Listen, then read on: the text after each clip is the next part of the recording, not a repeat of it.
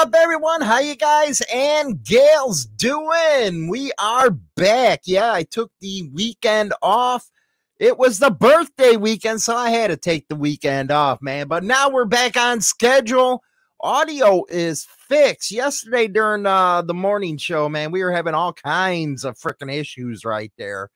Anyway, we're going to be talking about the Hells Angels rules on meth, according to this newspaper. You would think, just for a minute, that the news media would come out and say, way to go. The police, no, they're buzzkills. What is it with cops? They always got to be buzzkills. It's ridiculous that they have to be like that all the time.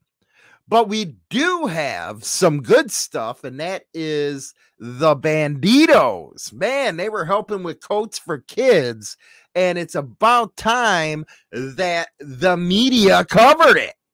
So let's take a look at this, shall we? Let's go to our main story first, which is the Hells Angels rules on meth use and dealing not always apply, police say.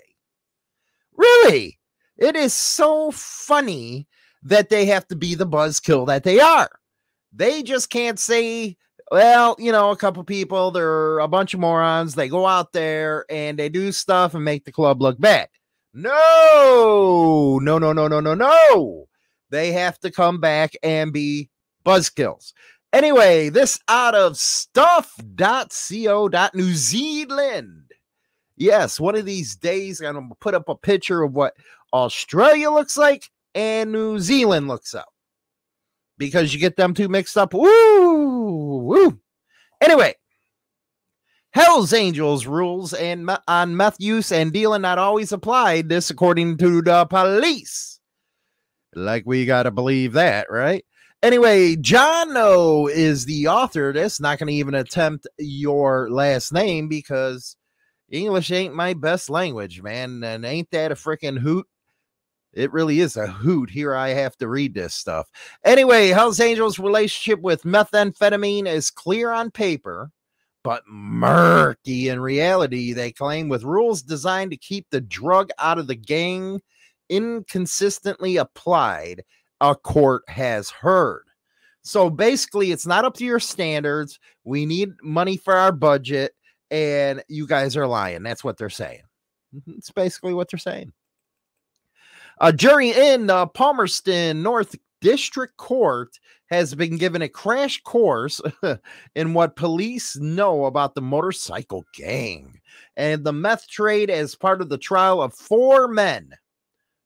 4 men again accused of helping put the drug into the community. 4 guys. Always put the club on trial. This is what they do. All the time. They don't focus on the individuals that are committing the crime. No. They want to put the whole club into it. Same old thing over there as it is here, I guess. You know, the people deny being involved in the meth ring, which had Patch Hells Angels member in it at its center. They claim the Crown, I always love that, the Crown. I guess it could be the same as the people of the state of Illinois or Florida, blah, blah, blah, against this individual, blah, blah, blah. It just kind of sounds funny.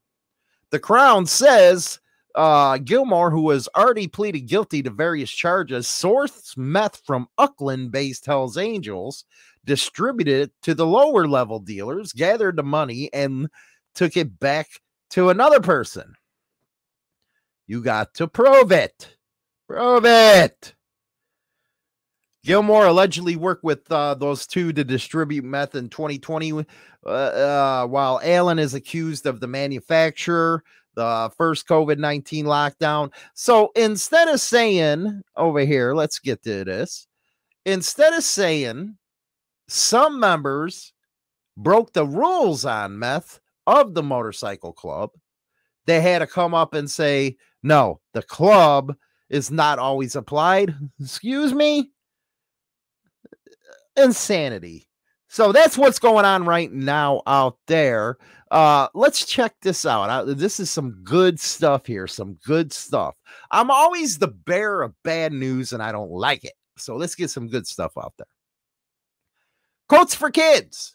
Banditos Motorcycle Club joined by motorcycle clubs from across the state.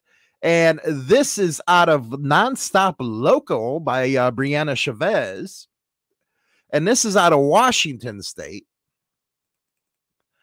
For 10 years, the motorcycle run Coats for Kids has been sponsored by the local motorcycle club, Banditos. I bet that's not something the police like hearing, is it? Them getting good press in the media? No. Today, club from across the state of Washington joined to collect unwanted coats for kids in the area. It should be raincoats too, man, because Washington, all it does is rain out there, I hear. Raincoats too. In the last 10 years, listen to this. Nearly 20,000 coats have been collected by the club for local kids. Rock and roll. For years, the drive was hosted in their very own KNDU parking lot. So that's a good thing, man. Maybe that should be a strategy of clubs. Hold your poker runs and all that stuff in media parking lots. Then they'll give you good media. Maybe that's a good strategy.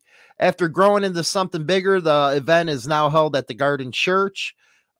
President of the Los Banditos, Boom Boom, tells us it's nice seeing the support from across the state. I love it. I love it. Good stuff. It's about time it's coming out. And there is your way in. Yes, way in. Go have it in the parking lot of a media outlet. And things will work a lot better, I think. But anyway. But you see what I'm saying? It's just not a local issue that this happens with clubs where somebody gets messed up, goes to jail, and they put the club on trial. It was famously done to Freddie Angelo, where out of nowhere, they bust this hippie dude. That's basically what Freddie is, a hippie, for all kinds of heinous stuff. And instead of them putting him on trial, they put the pagans on trial. You know, everybody has a bad history. Every club, everybody does. But that don't mean it's current. It don't mean it's happening in the modern era. You know, I know cops would have you like you to believe that, but it really doesn't happen like that anymore. And it's just ignorant and it's hypocritical and it's BS that they have to put these kind of tags on the clubs anymore these days when they know it. They know better. They really do. But do you? Because we have a lot of people that are on social media that are claiming that they were bikers or they're tough independent bikers. But you sit there and jump on the cop bandwagon with some of these creators that are known ex-cops, ex-undercovers. So I don't want to hear how tough and all that bullshit you are, or that you're a true blue biker when you're out there supporting cop causes, man. I don't think any of us want to hear that kind of crap. And it's funny with these clubs that are, say, started by civilians, then they want to go and join this supposed organization, Alliance of Law-Abiding Clubs. Oh, we're law-abiding.